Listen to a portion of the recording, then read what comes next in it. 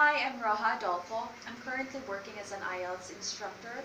Specifically, what I do is to check essays and also to improve on students' writing and speaking skills.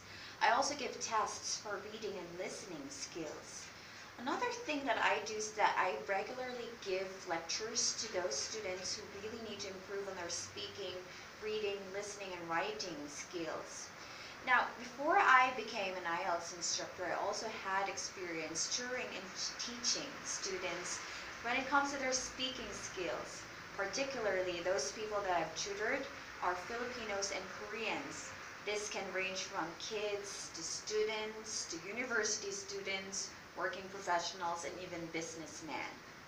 Now, regarding my educational background, I did graduate with a degree of Bachelor of Secondary Education majoring in English. I also graduated with a Master's of English as a second language, and this comes in handy when I'm going to teach